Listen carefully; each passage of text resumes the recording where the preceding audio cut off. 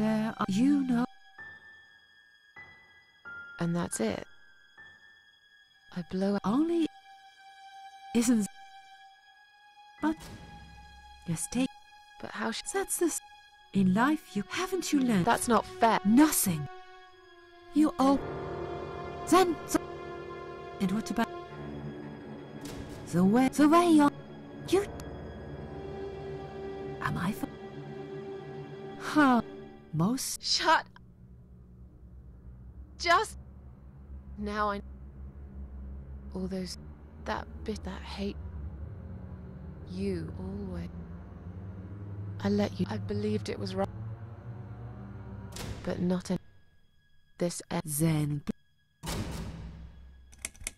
No. I'm done. You won't. I am I can Blow. It's time. I'm. You will. You. No.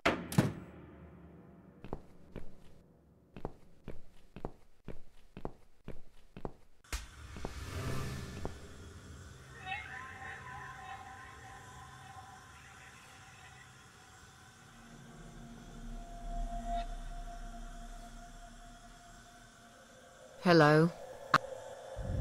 Mitzi is dead. You don't have to answer. What are you and how convenient? I guess if you weren't, you'd explain why you wish. But I don't know what. Perhaps I've done some. I let my friend die, right? Because I'm scared of dying. Funny, isn't it?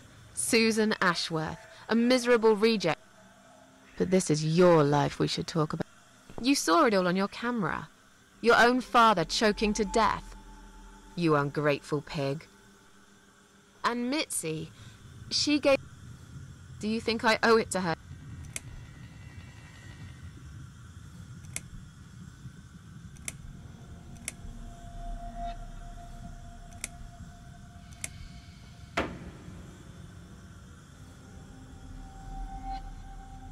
How clever.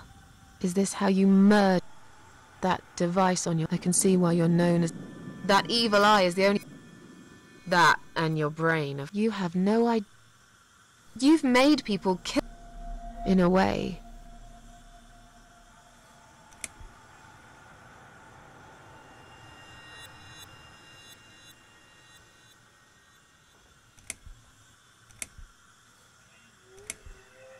No. This would be exactly what you want. I'm not going to make it so easy for you. But you will be punished for your crimes. Trust me. Your father would always refuse to put a stop to it, wouldn't he? You were his son. He didn't mind feeding you through a tube, washing you, emptying your catheter, but he would not pull a plug on you. Now that your father's dead, they'll put you in some stinking nursing home. They'll keep you alive for a long time, even though you'll wish for death every day. And the best part is that no one will even know about it. Because I'll make sure you'll never see a computer screen again.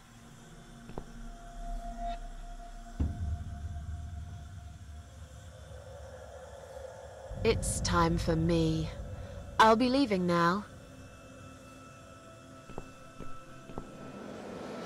You can expect people coming soon to collect you.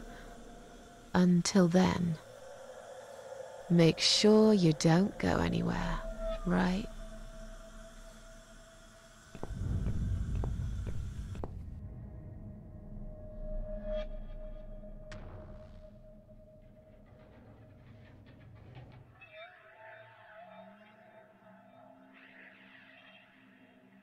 It's me, again, talking about my ordinary little life, as usual.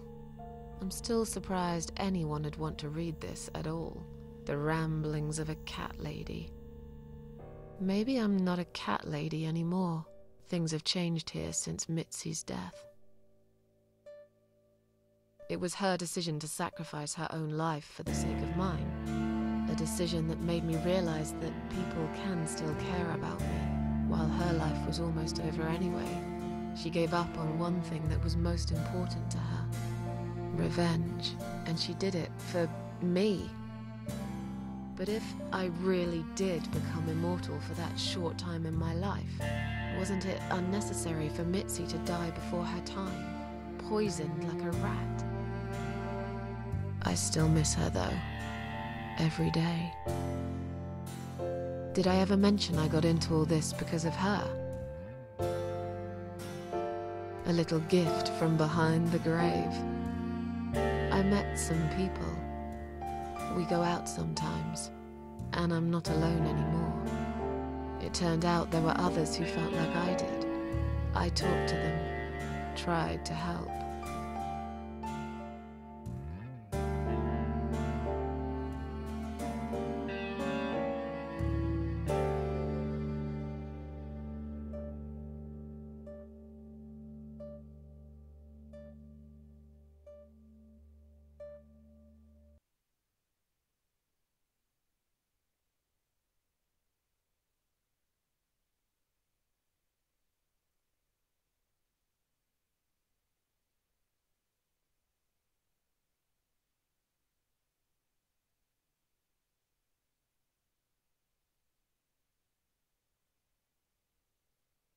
And now, I'm writing this blog. I must confess, yesterday was bad. It was one of those days when you feel like you're back in the past, and all the good stuff that happened was just a dream.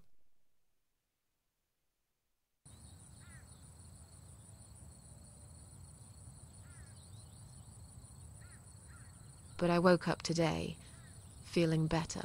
Maybe I can never get rid of it. This invisible illness. Maybe it will always be living somewhere deep inside me, asleep, waiting, and when it'll hit me hard.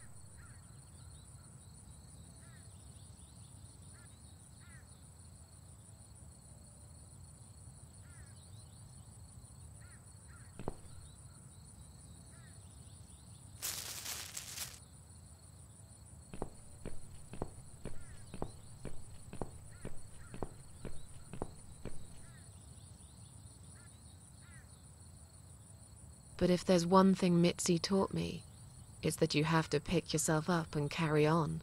It doesn't matter that life isn't fair. It doesn't matter that you make mistakes. You fall and rise again. Worlds full of liars, traitors, cowards. But every now and then, you meet someone like Mitzi, who will just smile at it all. Now, I've forgiven the world and myself too. I teach myself to smile again. One day I'll get there. I know I will. Even if it takes me not 9, but 900 lives.